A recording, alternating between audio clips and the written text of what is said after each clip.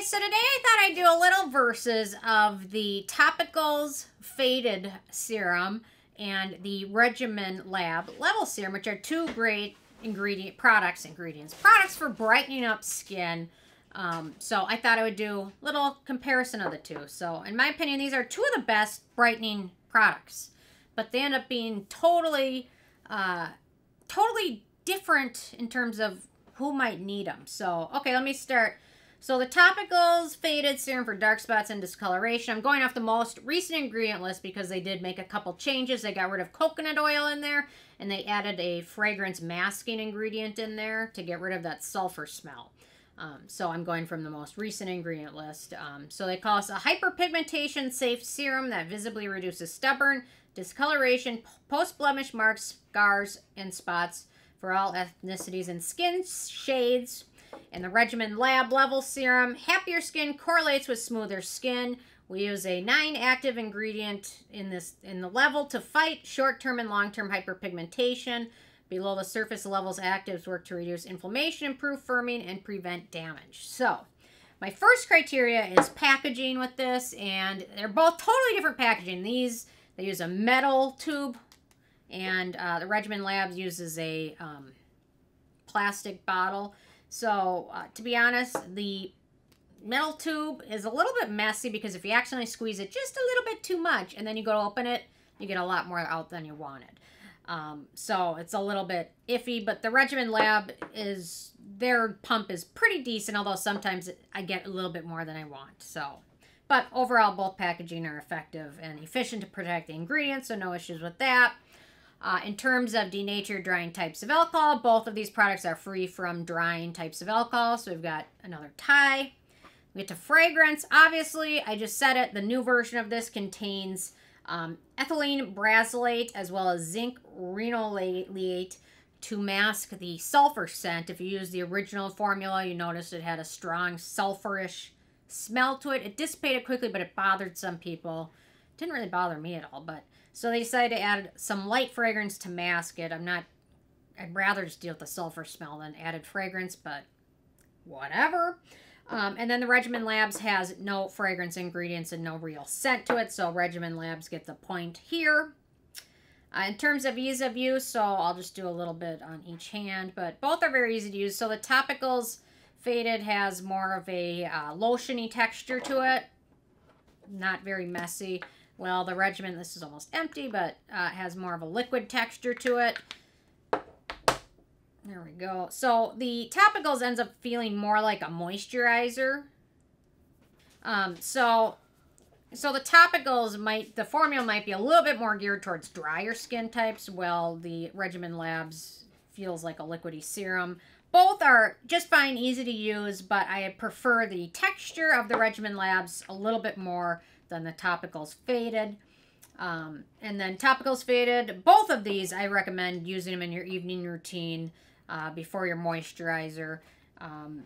Some people recommend using them morning and evening. The Regimen Labs, they recommend using this morning and evening. Personally, I think you're better off using this at night, and then instead of using this in your morning routine, use a vitamin C serum, which will also help with brightness and things like that. So, in terms of ease of use, I recommend the Regimen Labs. I just like the liquid texture a little bit easier. It smooths over skin and absorbs a little bit nicer. So, okay, so right now Regimen Lab is up 2 points out of 9.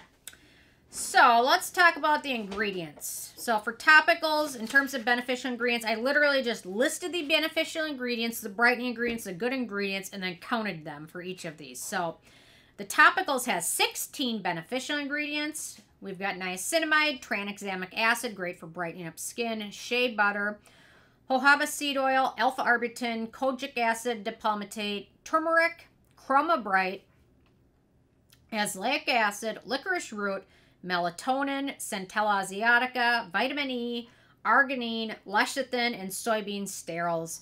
And most of those are ingredients that are focused on brightening, such as the tranexamic acid, Alpha-Arbutin, Kojic, turmeric, Chromanyl.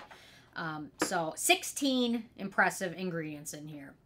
So the Regimen Lab has 12, so not quite as much. So in the Regimen Labs, we've got niacinamide, we've got betaine, we've got tranexamic acid, we've got acetylglucosamine, we've got alpha-arbutin, sepi white MSH, which is like a patented ingredient, licorice root extract, then we've got licorice root salt, we've got curcumin, we've got hexylresorcinol, and then lipochromin 6, and then lecithin, so 12. So they're pretty close, but the Topicals has just 4 more ingredients that are beneficial. Although, in terms of the Regimen labs, all of these are really good brightening ingredients.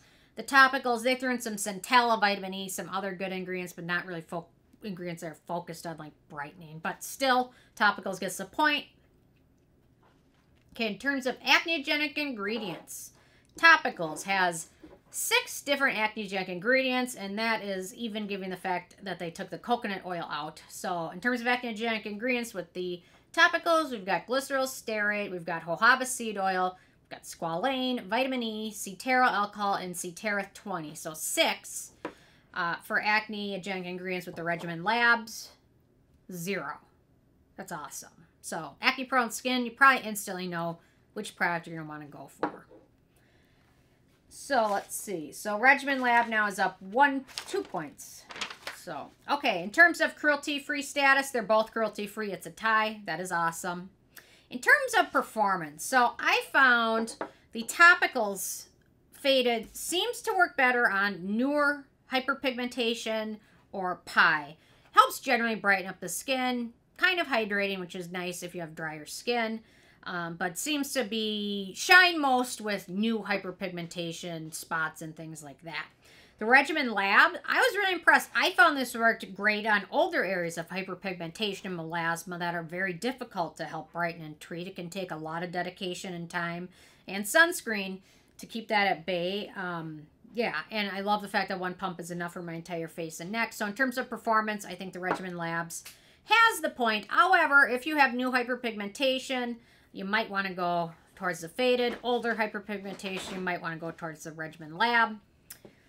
In terms of price, so the Topicals is $38 for 50 milliliters, which ends up being 76 cents per milliliter you use.